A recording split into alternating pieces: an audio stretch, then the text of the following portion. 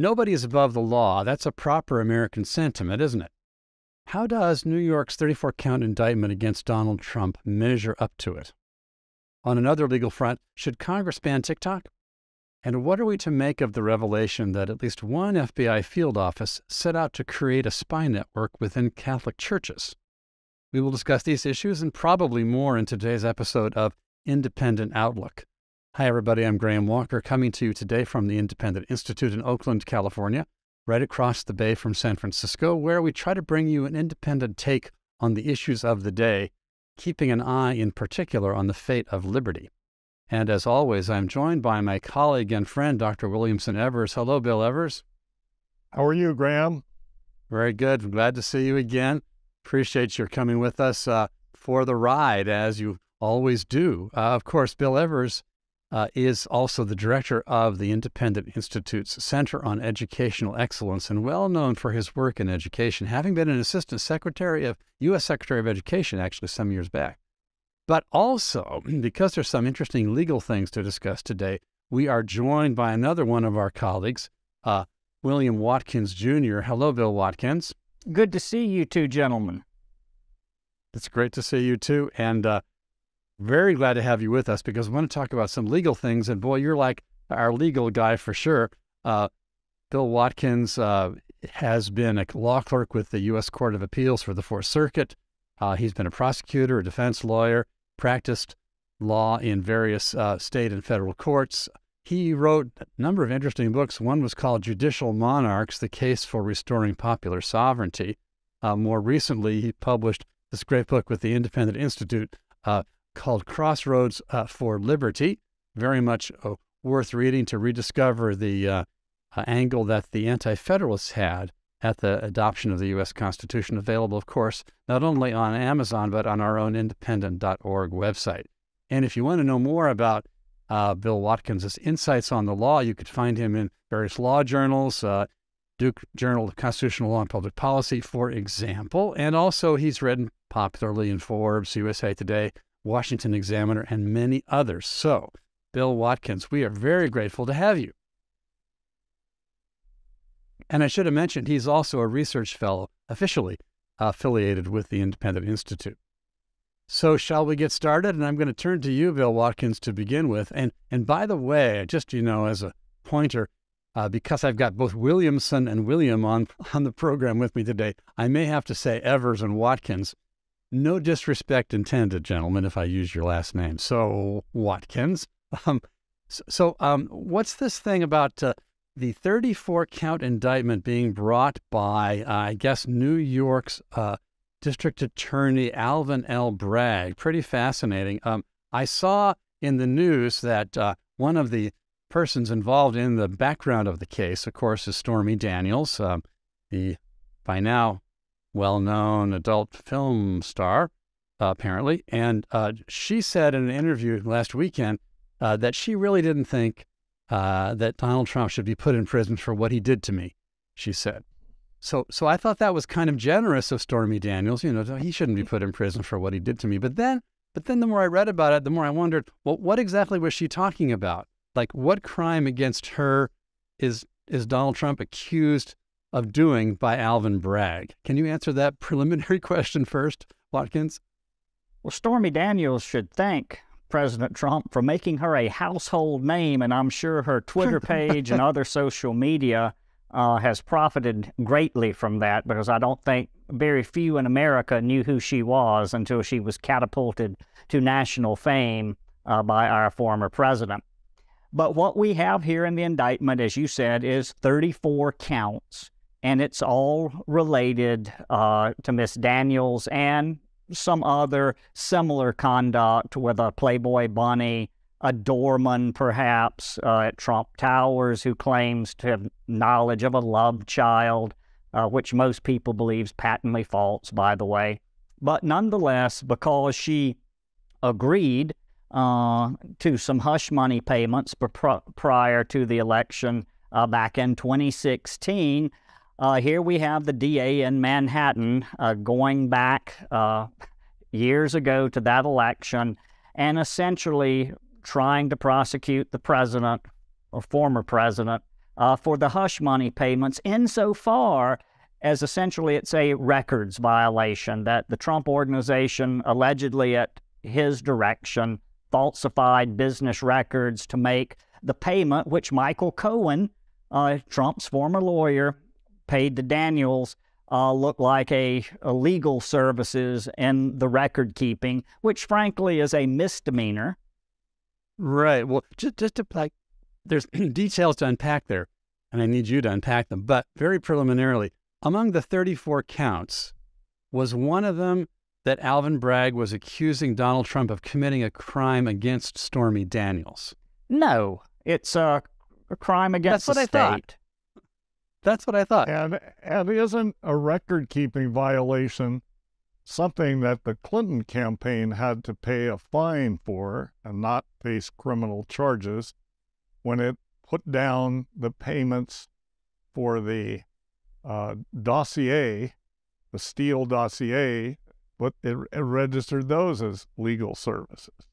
No, that's absolutely right, Dr. Evers, is that campaign had to pay a substantial fine because they recorded that improperly, and they had to pay the Federal Election Commission in that regard. In this case, the Federal Election Commission, by a 4-to-1 vote, declined to proceed against the Trump campaign or the president on this particular matter. Now, wasn't there also a case involving former Senator John Edwards and a girlfriend of his, where it was also alleged that a payment was actually campaign-related?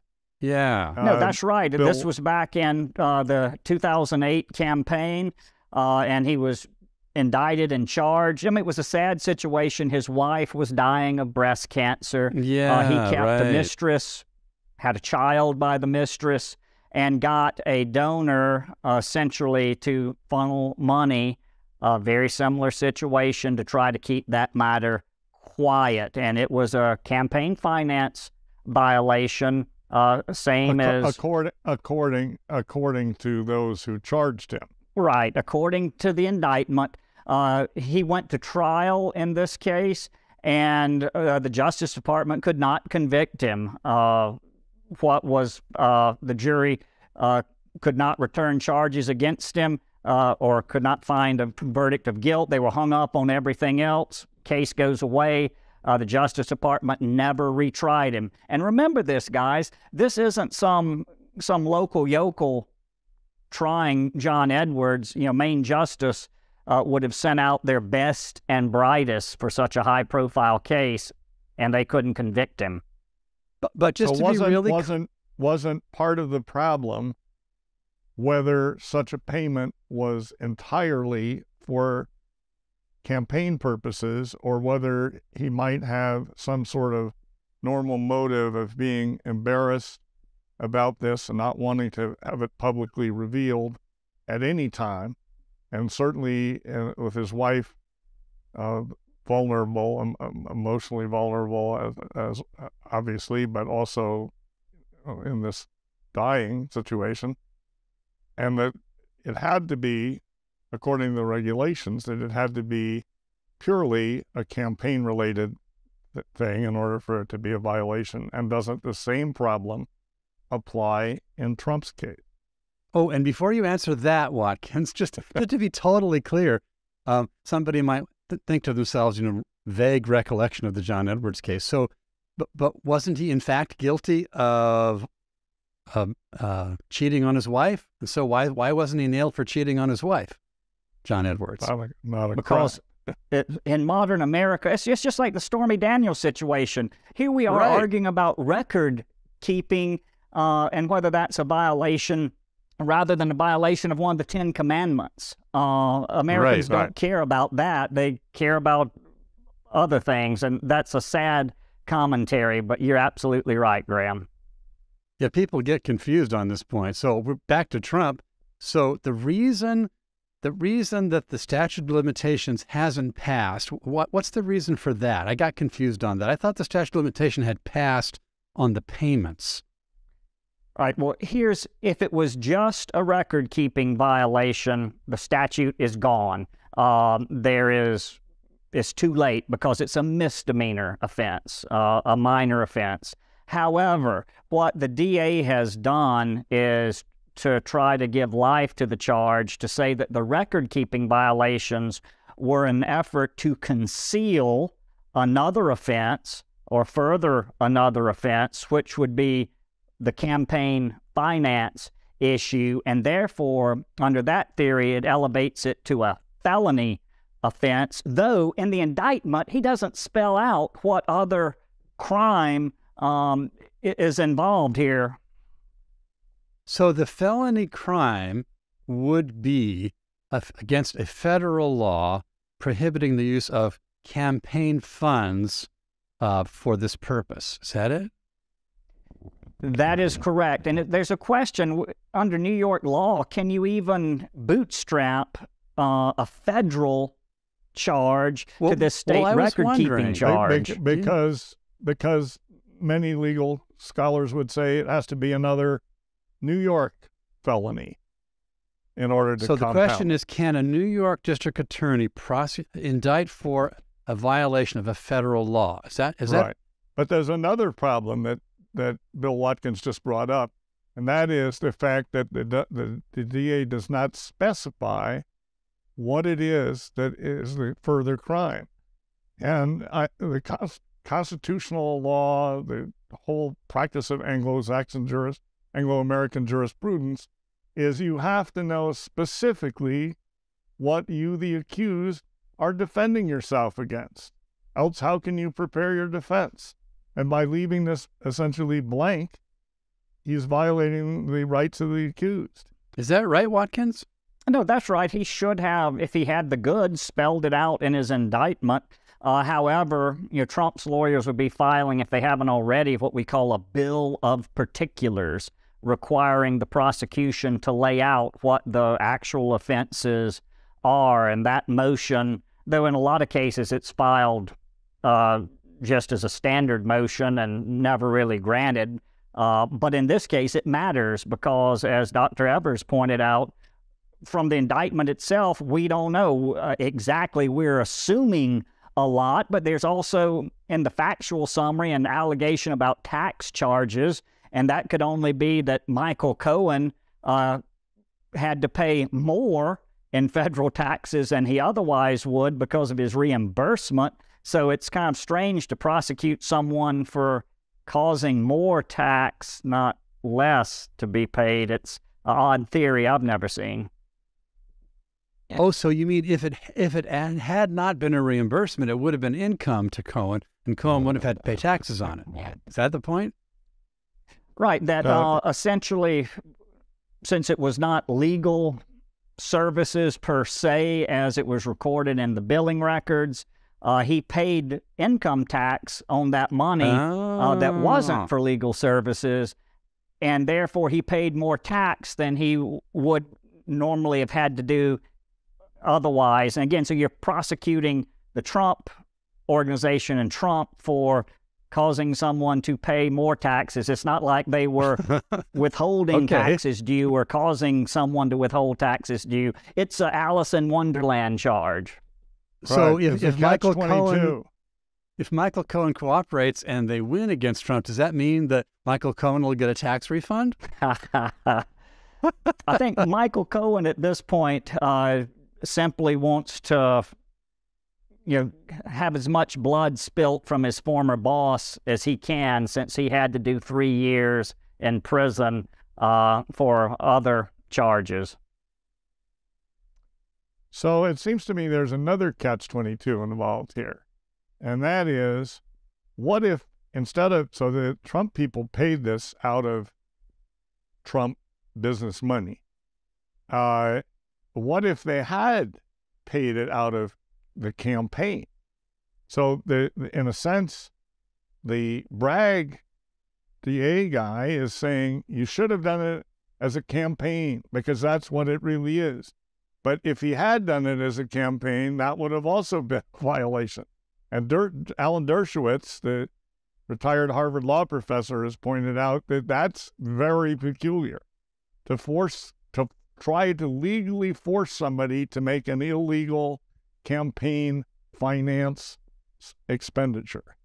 No, you're right. The whole thing stinks to high heaven here. I mean, let's think about this. The Federal Election Commission, by a solid majority vote, said we're not fooling with this. The Southern District of New York, the federal prosecutors with jurisdiction over this, declined to go forward on this case. So there you have two heavyweights that, again, no love for Donald Trump necessarily, that passed on a very marginal, minor matter. And you have a DA who, in campaigning and getting his job, promised he was going to go after Donald Trump. And voila, we have an indictment in 34 counts. I see. So, is it possible? Go ahead, Evers. Go ahead. So it seems to me, just reflecting on all this, that classical liberals have raised all sorts of red flags about campaign finance laws. And mostly the emphasis was on restricting free speech and indirect incumbent protection.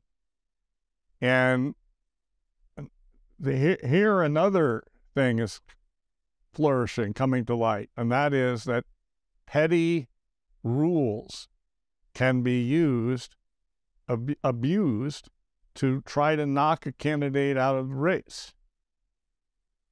So they're trying to somehow bootstrap based on rules that the regulatory commission for this topic doesn't even want to enforce. So it's amazing. And it's certainly an invitation to other local DAs around the country to abuse this kind of thing. So what Watkins has explained thus far about the 34-count indictment makes me see it, which is kind of, you confirmed some of my suspicions, as a pretty darn weak case that might not have been brought in other comparable situations. So, in other words, make a real simple question, Watkins. Is it possible to loathe Donald Trump and also think that this is a silly and weak indictment?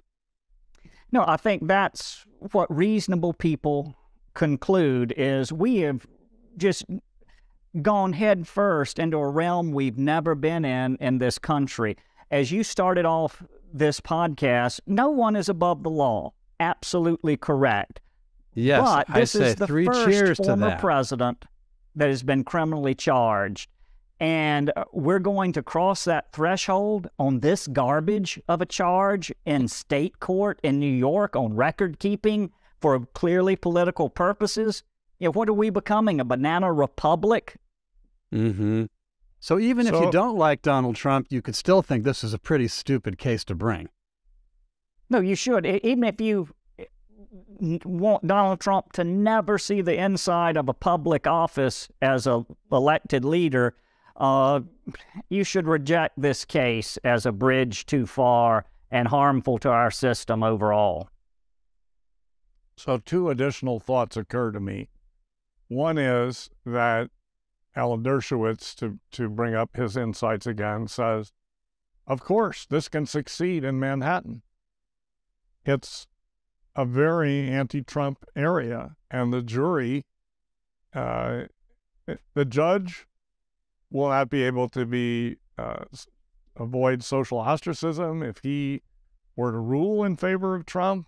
And the judge, whoever, this judge has ruled against Trump plenty of times in the past, but let's say he listens to the kind of arguments that we're making here, and he says, I'm throwing this out, this is ridiculous, whatever. He will be he's elected, the judges are elected in New York, and he will be a social pariah. So that's not a really great situation for the rule of law. And secondly, with regard to the phrase, no one is above the law, I think that's an excellent principle. But where was Hillary Clinton prosecuted? Where was, the various FBI people prosecuted? Where were her crimes, people who lied? Were her crimes comparable? Were her crimes comparable? I'm not asking that. I'm just saying, if you say the phrase, no one is above the law, and then you also say Hillary Clinton violated the law with regard to destroying subpoenaed evidence, or you say various CIA and FBI officials lied to Congress and nothing happened to them. Right. You can't really say that in practice we're living up to this. No, I think So Sorry, Bill Evers, go ahead. No, I'm finished. My point. Now, I think another important point to remember is even Trump in the 2016 election, do you remember the crowds and he egged them on, Yes. lock her up, lock her up. But as soon as he won that election and he was asked by the press, what was he now going to do to Hillary Clinton?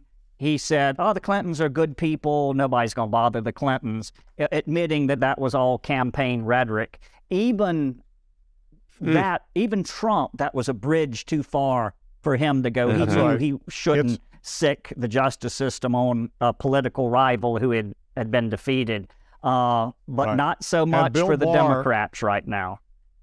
And Bill Barr's, again, Bill Barr is hardly a sycophantish fan of Donald Trump, but Bill Barr has an autobiography, One Damn Thing After Another, and in it he clearly states that he had a private conversation with President Trump in which Trump told him, despite these crowds having said lock her up, he wasn't going to pursue this case, and that it would be too much like a banana republic for the victor to prosecute the defeated candidate. Wow, what a contrast. And Barr says he was quite surprised by this, but Trump was clear. So there's a bit of a pattern here. I think Donald Trump so infuriates certain people. And, maybe I get that for a number of reasons, but the effect he has on some of his opponents seems to be to push them into making exorbitant charges against him. So I'm just thinking back, this is way beyond normal law here I'm talking now, but thinking back to the two impeachments by the Democratic majority in the House. In the one impeachment was for, inappropriate use of foreign influence to affect a domestic campaign when he wanted Zelensky to have a prosecutor look into, the apparent misdoings of Hunter Biden in the Ukrainian energy company. So that was not a real strong case, and the Senate didn't remove him. Then the second impeachment was about January 6th, and everybody is alarmed at January 6th, and rightly so. But they insisted on framing the articles of impeachment in the House, the then Democratic-controlled House, as incitement to insurrection against the United States. Like they could have said about Trump, well, it was irresponsible conduct unbecoming a president. But they had to frame it in the most but that's not a high crime and misdemeanor. Well, high crimes and misdemeanors are, difficult to define constitutionally. But in any event, my point here being, it seems that there's a kind of a compulsive need to frame charges against Donald Trump in the most extreme terms possible, which then weakens the outcome of the desired prosecutions. Any comments on that, Watkins? Or am I seeing a pattern that doesn't exist? No, you're definitely seeing a pattern. You're correct. The whole Steele dossier and all that, proved to be what it is. There's, Trump and Vladimir Putin colluding to put him in office. That was proved to be, the garbage it was from that dossier, and then the charges and a number of people close to him, of course, charged on lesser matters. Impeachments of January 6th. The people that are pushing for this are not going to be happy until they've got some sort of criminal conviction.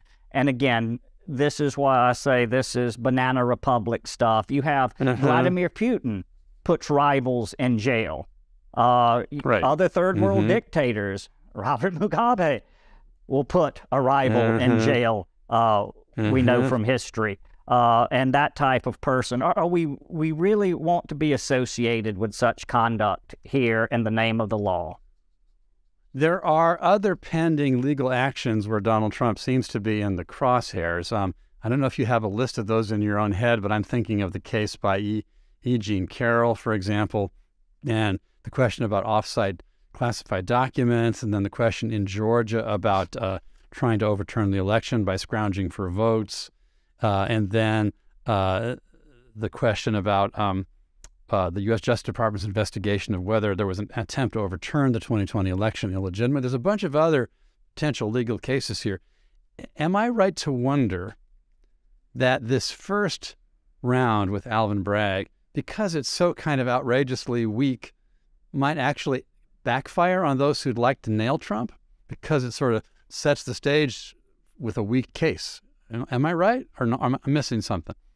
No, to the extent that he's charged in other jurisdictions with more convincing evidence, weightier evidence, charges that perhaps should be looked into.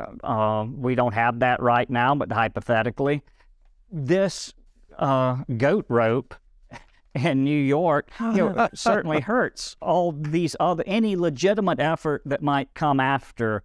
This is going to taint it. So the Democrats are really just shooting themselves in the foot by applauding Alvin Bragg and touting how this is upholding the rule of law, when this has just made Trump more popular, it appears, in the polls, as they see that believe he has persecuted the people.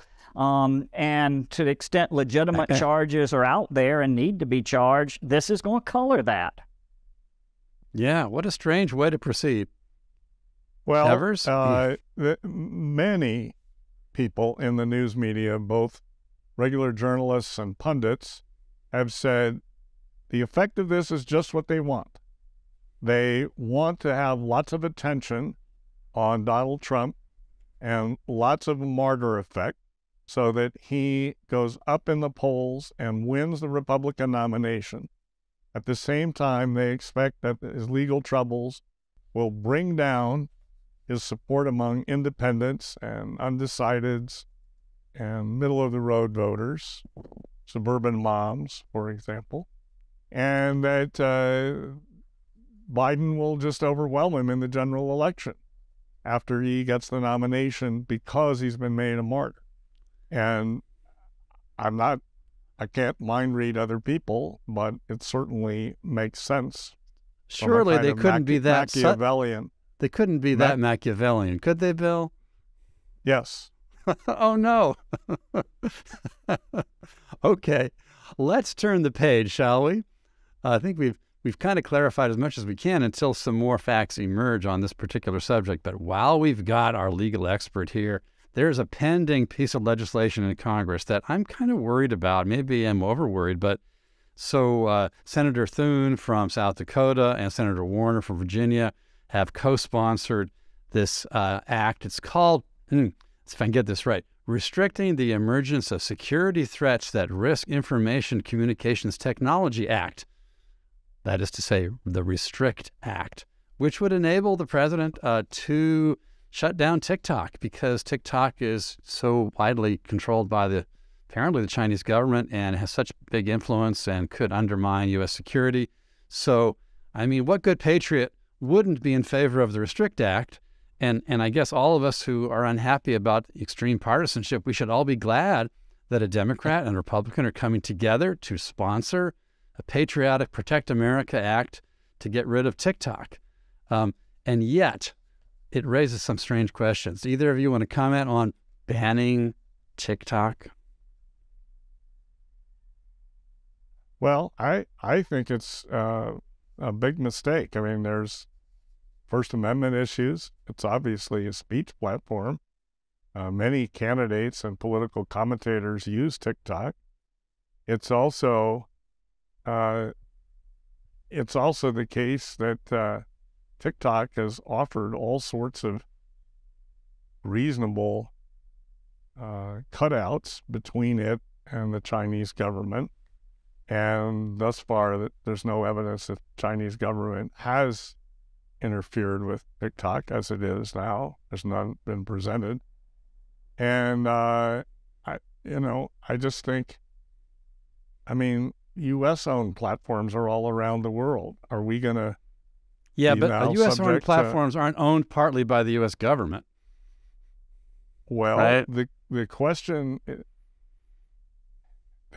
is, could the U.S. intelligence agencies use backdoors into some of these platforms? I'm not in any position to know, but I could imagine the government of X country, Burma or someplace, saying, yeah, we don't want any of this Facebook here. We don't want any of this TikTok here. We don't want any of this Instagram here. We don't want any American things here because whatever. So I just, it's feeding fundamentally the anti-Chinese nationalism that's going on and the protectionism that's going on. And it's to the advantage of various U.S. tech companies. They are platforms similar to TikTok that various U.S. companies have, but that have not been very successful. If TikTok could be banned or restricted, these companies, again, like Facebook and so forth, would be able to have their like platforms suddenly capture a large market share. They are delighted to stir this up, and they have been spending money to stir. Well, Bill Watkins, here's a question that this is probably a misleading question or the wrong question, but so somebody could say, well, so violation of free speech if we ban TikTok, but does the Chinese Communist Party protected by the First Amendment of the U.S. Constitution? First, I would say that if TikTok voluntarily wanted to shut down because it has absolutely no cultural or societal value, I would support that decision.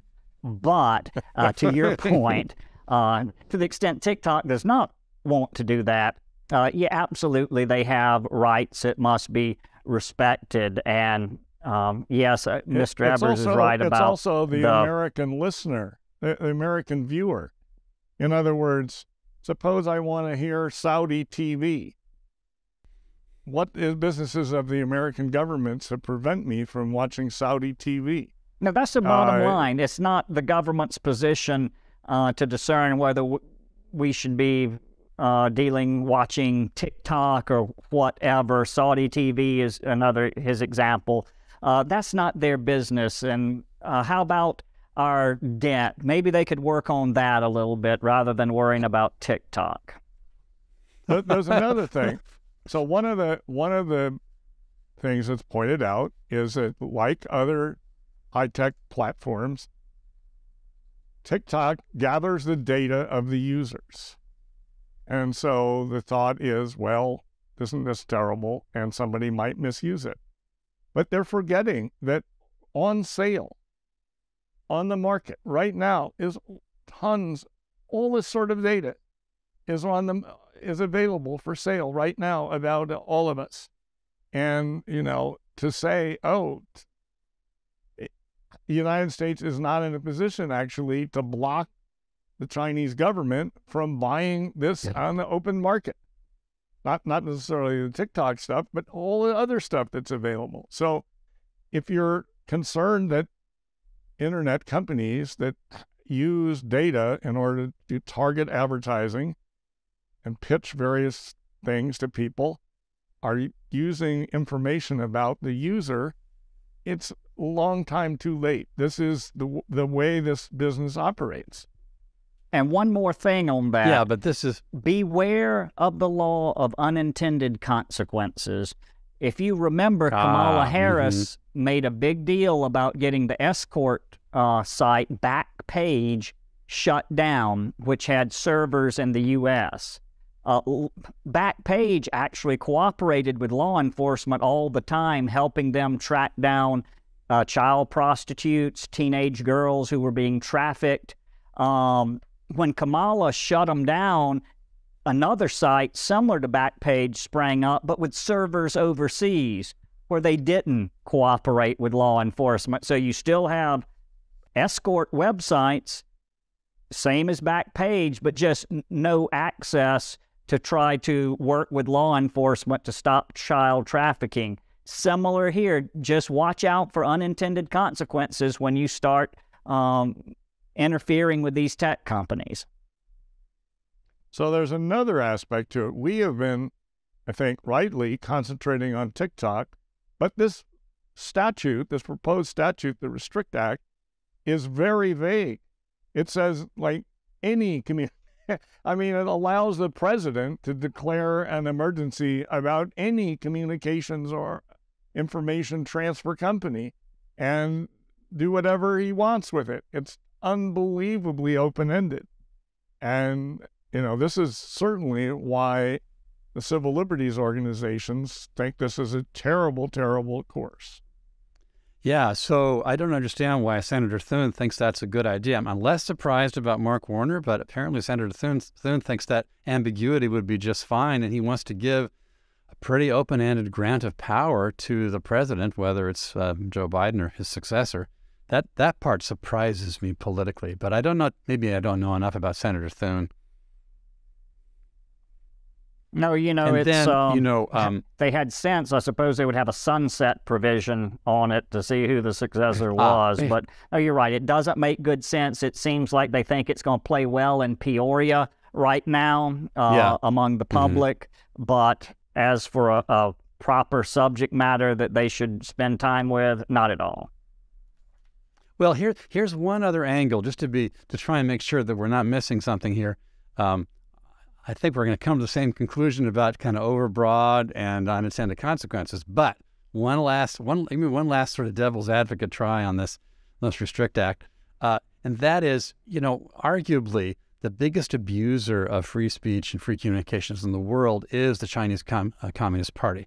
You know, they have billions of Chinese and others whom they influence. They control the information flow very tightly. They suppress stuff on TikTok and other platforms that they don't like. They pressure Google and Facebook to suppress stuff that's unfavorable to them. Shouldn't we leverage them? The Uyghurs, all the plight of the Uyghurs is all over TikTok. The plight of the Hong Kong protesters is all over TikTok. All these things that are direct slaps in the face of Beijing are all over TikTok, and they have not suppressed it. So I think that, I mean, I'm not saying it couldn't happen in the future, but I'm just saying it's, you know, anticipating something that has not happened. I think you gave a good retort to my devil's advocate. I'm sorry I kind of interrupted you no, in the it's process, fine. but I mean... It's fine. I'm going to change the subject in a minute. Do you want a last word on this one, Watkins? TikTok? Other than I can tell you I've never been on TikTok or seen it, but I can't imagine anything good comes from it. But I support TikTok's rights. Yeah, exactly. Right. Yeah, if people want to learn how to dance on TikTok, let them do it. So here's another legal question. I have one other thought. Okay. Another thing that is said, TikTok causes people to commit suicide or have depression or have mental health problems. You know, it may be a vehicle for unfortunate things happening, but so are many other things. How about back fence gossip about people? How about cliques in middle school? We should outlaw middle school cliques. I'm in favor of that. Anyway, I just wanted to make that last point because we really hadn't touched on it. Yeah, but that is something that's brought up. It is, indeed it is. Okay, one other topic. I want to make sure I have a chance to pick the brains of you guys with all your expertise. So apparently it came out several weeks ago that the Richmond, Virginia field office of the FBI had issued a guidance letter regarding information that apparently came from some agents already sort of secretly in place, urging the creation of a program to watch Catholic churches and Catholic parish organizations as suspected hotbeds of terrorism. And so the FBI had gotten apparently fairly into this, and when this came out, it seems the FBI disavowed the Richmond field office memo, which was reassuring, but it still makes you wonder, how could the FBI target Catholic parishes as hotbeds of terrorism? Are they that bad, the Catholics, or is the FBI that bad? I wonder which it is.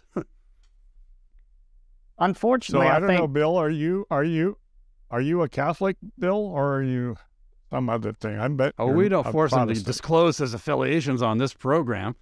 But I True. will tell you, I'm a Reformed Christian. I'm a Presbyterian. Okay. So he's a Calvinist. Correct. No, well, so but he'd on be this, glad to see the FBI snooping on the Catholics, right? you know, obviously this is a result of us living in post-Christian America, where we have individuals high up in law enforcement that see the activities of Christians as suspect. I would say this is much akin to the Romans and other pagans believing that the early church was engaged in cannibalism and such because they took the sacrament of the Lord's Supper and, as in the words of the Bible, drank the blood and broke bread, ate the body of Christ. They also thought the early church was involved in all sort of sinful sexual activity because folks called each other brother, sister, that type of thing, just because they were so divorced from the way, from church teaching. It did not make sense in their pagan culture. We're there here, where unfortunately folks high up in some levels of government and law enforcement, having no knowledge of the church, seeing the church not as something neutral, but as something dangerous and evil, seek to use power against it. We are in perilous times. Apparently, Jim Jordan has actually subpoenaed the FBI for documents to reveal some of the details of what's really going on here. Bill Evers, have you read anything about that? I've just read the news stories that he has filed those subpoenas. I do think, in a sense, Christianity views itself as, dangerous in a sense, but dangerous in the battle for people's souls, and not in, people can be motivated by religion to do things that are unwise. But I know people who are in these strongly traditionalist Catholic circles, the people who want to have a Latin Mass, the people... And these are the ones who apparently were targeted by this memo. Right. And people who feel that Vatican II may have gone too far, or that Pope Francis, or whatever. They have, I think the three of us think it would be very great if Pope Francis would learn some economics. He needs economics. He really does. The point is, there are traditionalist Catholics that feel that the church is going astray. I don't really see how they are viewed as a threat to the U.S. government or a threat to peace and law and order, and everyday life, which would have to be the case if committing some federal crime was supposedly being investigated. Yeah, apparently. It seems very off base, and I agree with Bill Watkins that a lot of it is the post-Christian situation of a lot of top officials. Yeah, just to so misunderstand. Even if they are nominally Christian, they are in some kind of lukewarm mainstream church, and they can't understand somebody that believes very strongly, very profoundly, takes it as a very, very serious part of their life, which undoubtedly I think we could say these traditionalist Catholics. Well, we can't forget what our own senator from California, Dianne Feinstein, said during the confirmation hearings for Amy Coney Barrett at one point. All right. She said that the dogma lives large in you, and that worries me, apparently, is what Senator Feinstein said. That was pretty stunning, and it reflects the exact same thing. I agree with you. It's a kind of the same sort of thing. On the other hand, what business of the FBI's is the dogma of the Catholic Church is not that the U.S. government should be overthrown by force and violence. Indeed okay? not. So, let's forget it. It's not their business what the dogma of the Catholic Church. It's a little, the situation is a little... I speak as a non-Catholic. Graham is a non-Catholic. But we're very familiar Indeed, with we Catholic Yeah. stuff.